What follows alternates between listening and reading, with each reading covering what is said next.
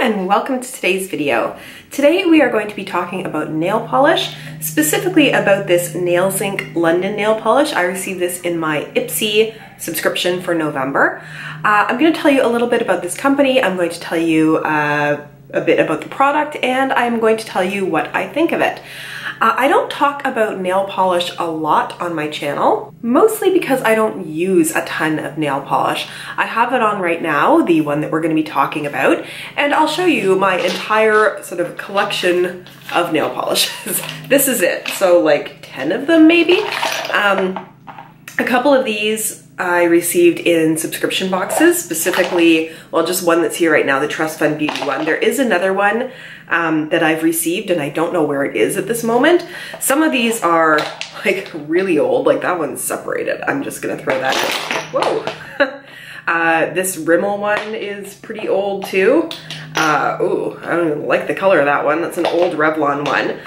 So I'm just gonna move those out of the way. And then basically what I have left here is one Essie nail polish, that is the Find Me an Oasis, and then a number of Essence gel nail polishes. I'll just show you some of those. And then their associated top and base coat.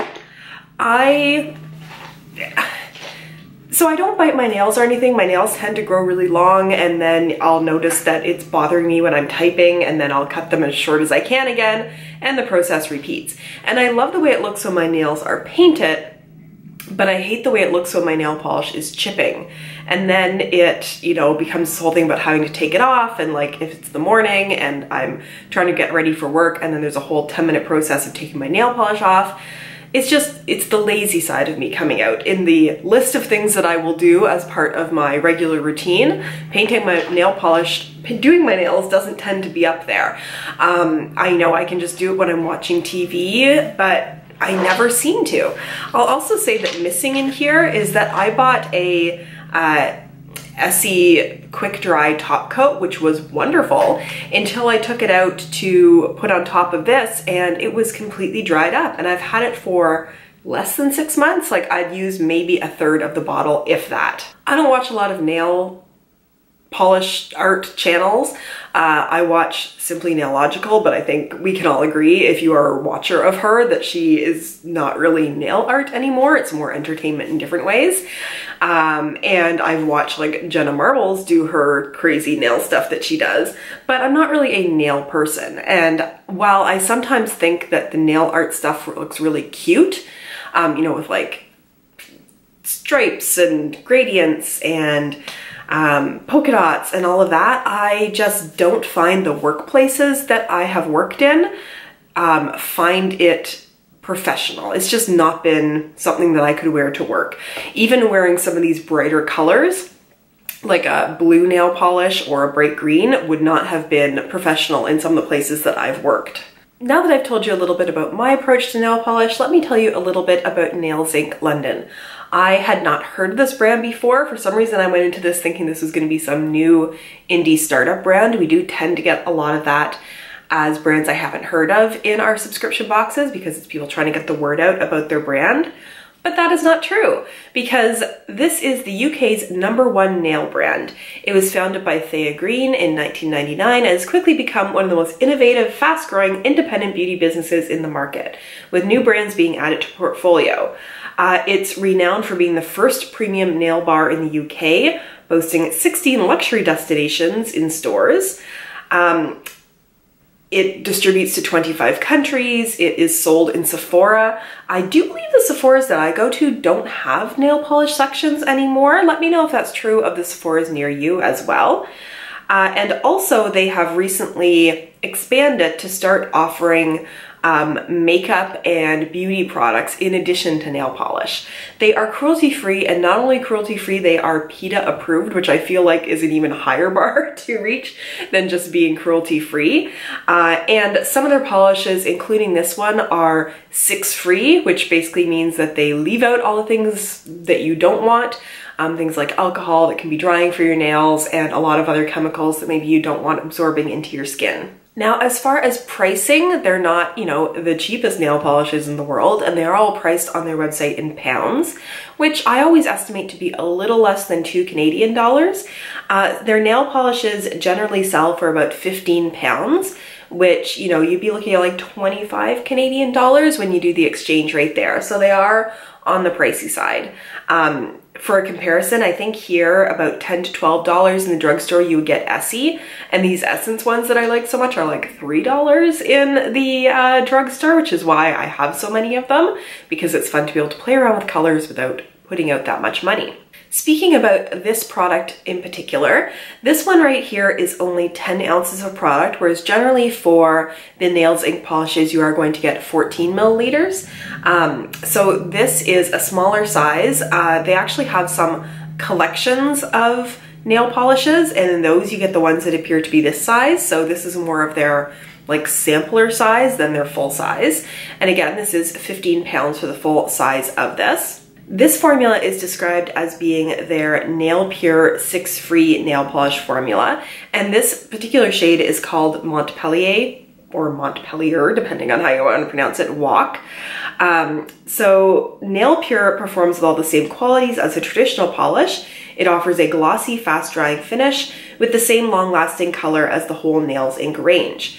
The formula is alcohol-free and is enriched with Nail Ink's patented regenerating complex, a twofold aldehyde, zinc, and calcium blend that boosts the production of keratin for harder, stronger, and healthier nails. Nails Ink Nail Pure is formulated to be 6 free, meaning it does not contain phthalates, including DBP, toluene, formaldehyde resin, animal derivatives, or camphor. So everything about this sounds like the product itself is really what you'd want. It leaves out the ingredients you don't want in there. It has some ingredients in there to be good to your nails. And let's talk about my impressions of this product, because I'm going to start out by saying when I first saw this, and it's this very nude color, and let me just sort of show you that close up. You know, it's a little darker than skin tone for me. It would be a very light nude lipstick on me. I was a little worried it was going to make my hands look washed out.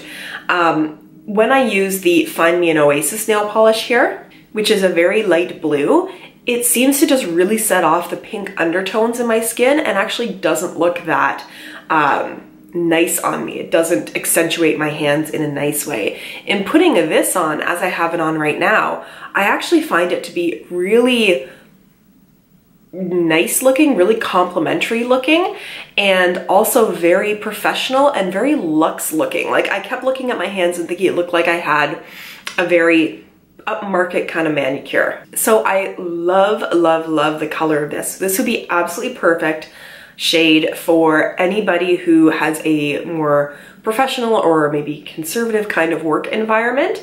It just is complementary to at least the tone of my skin, while at the same time, yeah, just looking very luxurious and very professional. I'll say that as a plus of this product, as well as I did find that this dried pretty quick. I am terrible for messing up my nail polish because I just can't sit still for long enough, and I did find that this dried quite quickly.